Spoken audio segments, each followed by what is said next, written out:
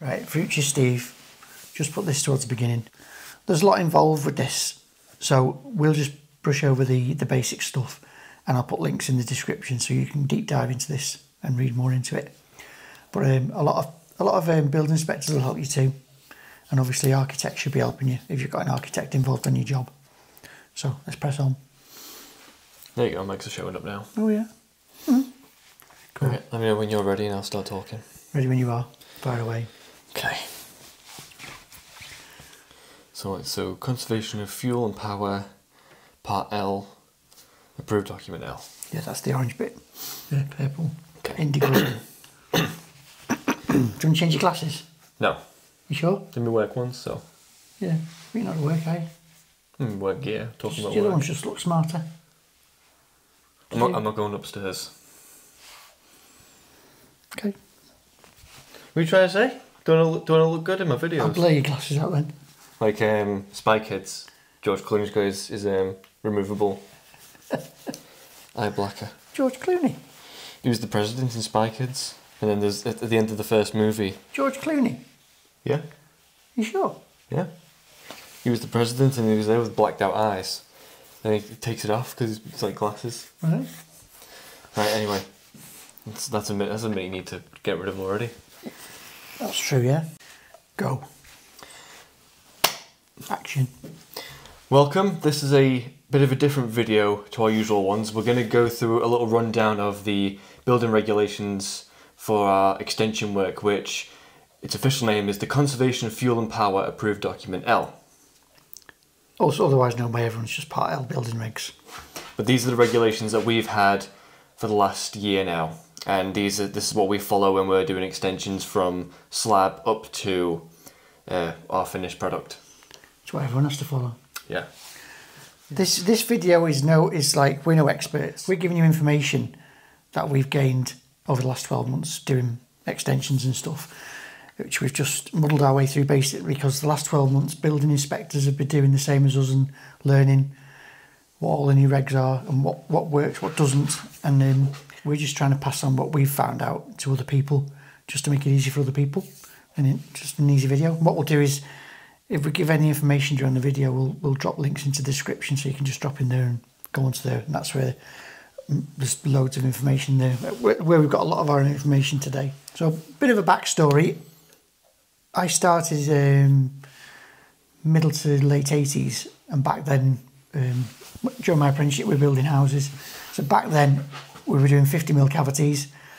We were insulating our cavities full fill fiberglass, but a lot of places still weren't insulating the cavities. In fact, we're still using angle iron lintels and timber lintels and concrete lintels in the early 80s. So over time, building regs change, and especially the last few years, it's become really, with the climate change and all this palaver, it's become more and more important to conserve energy, which means more insulation, which means new regs, bigger cavities, thicker insulation, wider lintels. So we're going to go through a few of those little things with you and just say what we use, what we don't use, what's available, and just try and help you if you're just starting off, to give you just a rough idea.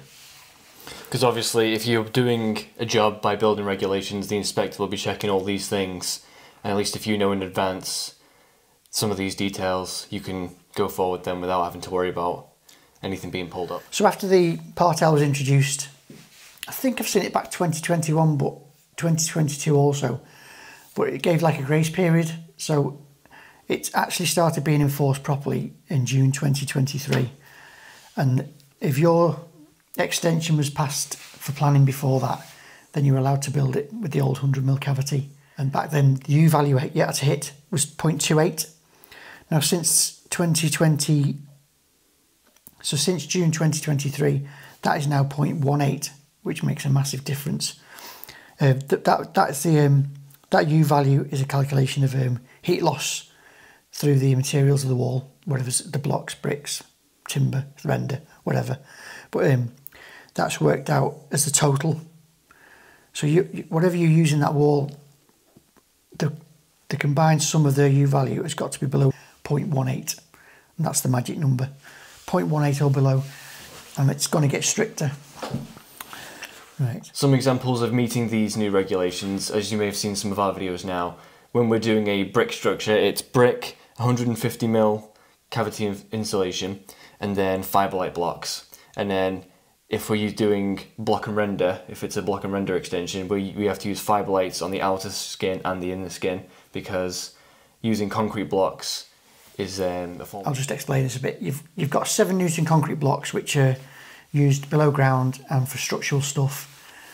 We used them on an extension which is going to be rendered. We just assumed they should be 7 Newton block. And when the building inspector spoke to us about it, they said 7 Newtons are very, very poor. Structurally they're great, but thermally they're rubbish. They're very, very bad. They're cold. They let the cold through. So what we had to do on that extension, I'll show a couple of pictures or a couple of videos and clip them in.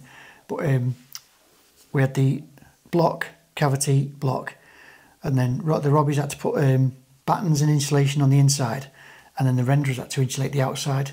So basically we had insulation, block, insulation, block, insulation. So the wall ended up 350mm anyway.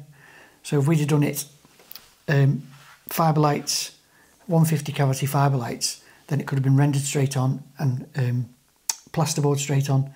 So you can still use the concrete, but you've got to put extra insulation, which is kind of, it's easy to build a cavity wider than add the extra insulation on the outside and the inside. And alternatives as well is using different kinds of insulation, such as Kingspan. Yeah, you've got extra therm, Kingspan. What we're going off here is at one of our local builders merchants, they actually had a leaflet with the examples of what take it in close. To meet. Yeah, obviously we'll show a close up of this in a bit, and we'll tell you where you could possibly find any. But that's like, this is one of our main reference points as we've been going off. This has been so helpful to us. That's it. Your PLASMOR Part L extension solutions to reach 0.18, and I'll put all this in the link in the description. But PLASMOR, they make the fiberlight blocks. So this thing they've given us, it shows you all the different scenarios. You've got the 100mm cavity, what's involved. You've got block and render. You've got 150mm cavity. Obviously it shows fiberlight blocks and all of them, but they're our block of choice because they're just as good as thermalites. They're probably cheaper than thermalites. They have the structural integrity of a concrete block, but they keep thermal in as a thermalite block would. Yeah, they look like concrete blocks, but I think it's blown clay and then they're fired. Very hard to cut. You'll never see cracks in a fiberlight wall. You'll always see cracks down the aerated block walls, like thermalites and Celcons. Those really light blocks. Everyone knows what they're like. Lovely to build with because they're nice and light, but pretty useless when it comes to structural stability, structural integrity. But definitely worth trying to get hold of that or go onto their website. That's absolutely fantastic. I think we use, that's the one we use. So we've got 150 Knauf dry therm, 0.32. Now, there's a lot of people, a lot of builders that don't like the idea of using 150 cavity because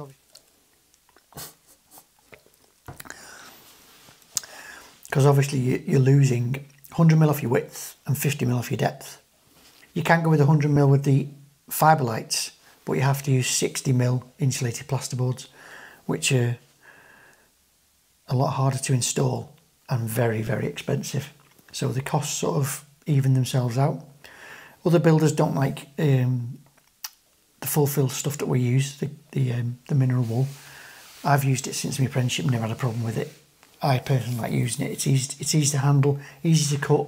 You're not taping it, and also I've always done brickwork first. I know a lot of people do it the opposite way around. I don't like doing block work first, and if you're going to use the PIR stuff with the foil stuff, you can get that from 90 up to 95mm. You have 95mm insulation and a 5mm cavity, which we did do with A&E, didn't we? I'll show a few pictures of that.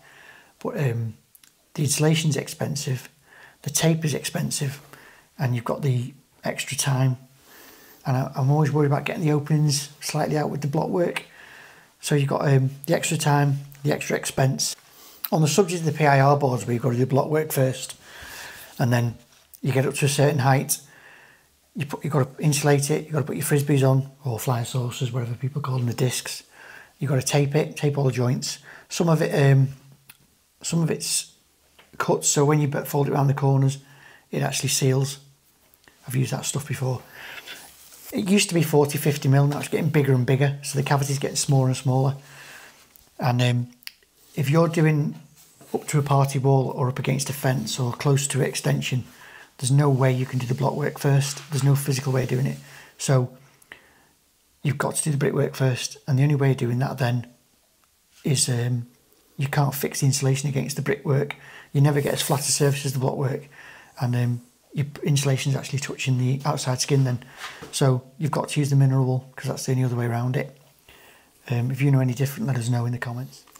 So the only trouble with these new regulations is you have to dig, obviously you have to dig a wider footing and get wider trench, depends on how you do your foundations. We use trench blocks, so we have to find wider trench block that'll have a 350 mil? 350. We have to so the dig, we'd have to dig 650. So the dig is now 650 and we have to have 350 trench block.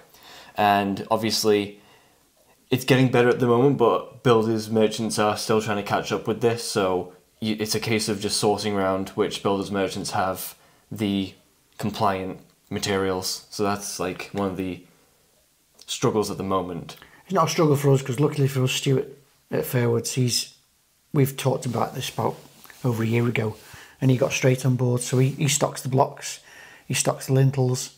Not everybody stocks the lintels yet. I'm not sure if they stock the insulation yet. The insulation is harder to get hold of, and the 150 cavity closures, they're hard to get hold of. Get the 100 mil anywhere, but the 150s, we've ended up using wicks for them, which are quite reasonable. I think about 10 each for, I think, 3 meters, 2.4. But they fit in the van anyway. I think it must be 2.4. They fit in the van. Yeah, and insulation, like Dad said, it's still a bit difficult to get a hold of. So you can either get lucky in some builders, merchants, or you have to order it specially. We actually use Selco because it's in stock all the time, and it's quite handy to get hold of.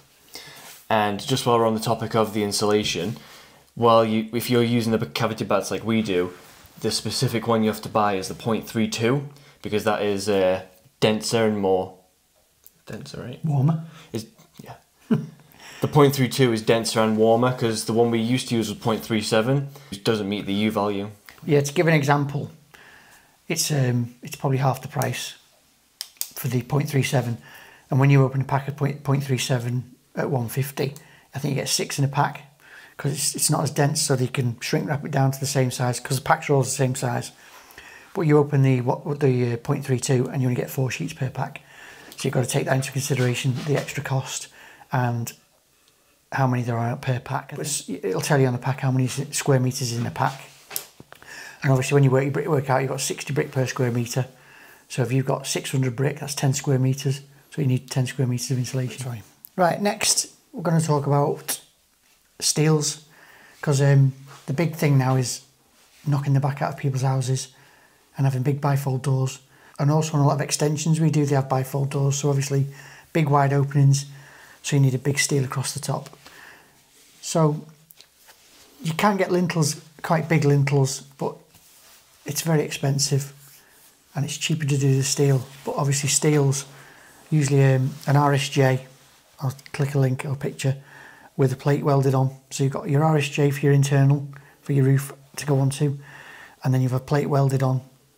So you've got this plate welded on that's wide enough to go across the cavity, so you can get your face work across the front or whatever you're putting across. But what that means is you've got this piece of steel that runs from the outside through to the inside above the door. That's a big cold bridge in itself, because obviously steel is a good conductor of heat and cold. Now I'll put obviously another link in the description, but Del the Tall Carpenter, he's come up with a clever way of cladding the steel. Instead of just sticking plasterboard around it and plastering it, he uses the hardy backer that you use in bathrooms and showers and wet rooms, and that stuff is like a foam. So in itself, it insulates, and when he sticks it on, he dabs it on so it has a little bit of an air gap around it, so it can breathe to avoid condensation. And then once that stuff's on, you can clad it with plasterboard and plaster it, obviously. But I'll leave a link for that. It's a really good video and definitely worth checking out. Because it's a good way of meeting these requirements if you need to put a steel in. Yeah. Because like you say, sometimes it's a bit of a grey area, that, because it is they're trying to, cold bridging is the big enemy at the moment, and a steel is just a massive cold bridge, and they're just trying to work their way around it. It's new rules, so they've got to find ways around them.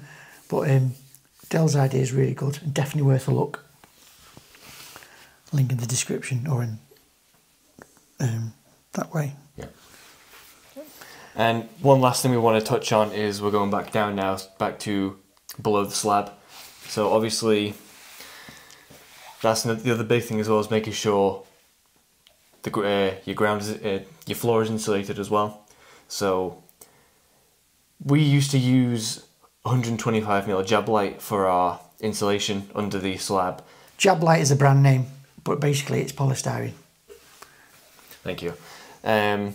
But if we still wanted to use the Jablite polystyrene insulation, we'd have to go to 160 minimum, and they don't make 160. They either do it in factors of 50 or 25s. So yeah. You can either go 150 and then it jumps up to 175 because you've put a 25mm strip, but it's messing about, and by the time you go into the really thick Jablite, it starts to get expensive. So it sort of brings you back down to the same price as the 100mm PIR boards. Which is the one we use now. Extratherm, Kingspan, Celotex. Everyone knows that stuff. So we use the 100mm PIR boards. That obviously reduces the amount of insulation you need under. Don't just cut that bit out. We have had people in the comments tell us that they have to use 150, but up here it's still 100 at the moment. But I could see it going to 150 eventually. But obviously, the thicker the insulation, the more you've got to dig out to get your depth for your hardcore, etc.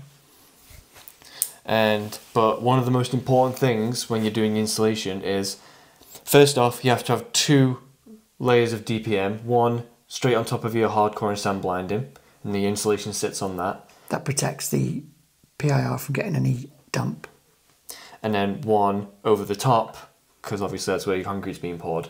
But in between your walls and your layer of DPM, you need a cold bridging strip, which we use 25mm Jablite insulation, and we cut that down to slot in 200mm strips. Yeah.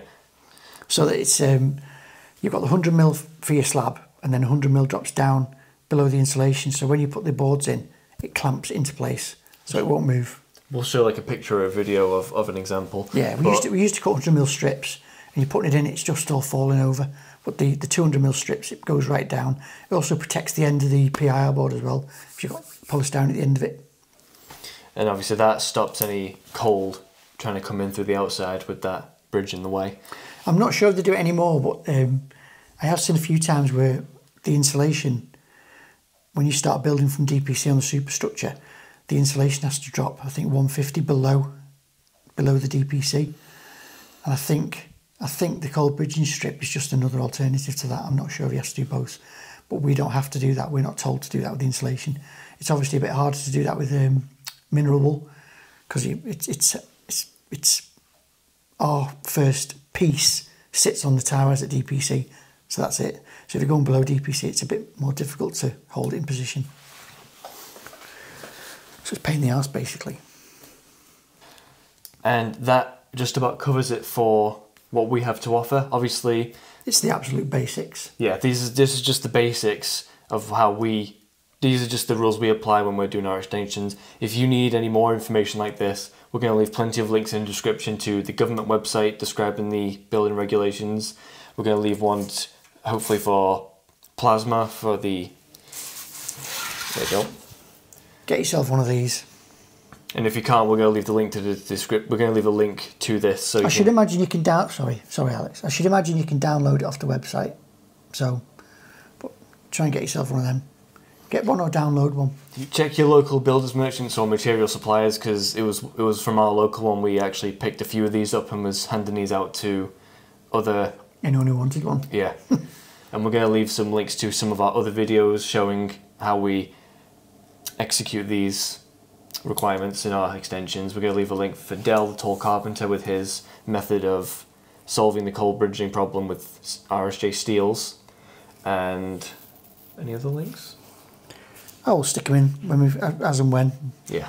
So for any extra information or any references, be sure to check our link down, all the links down below. We'll have them labelled. You just click on the ones you need. So that will be it for our basic cover of the Part L Conservation of Fuel and Power building regulations. Thank you very much for watching. Thank you. Yep. Do you want to change your glasses? No. You sure? Let me work ones, so. Yeah.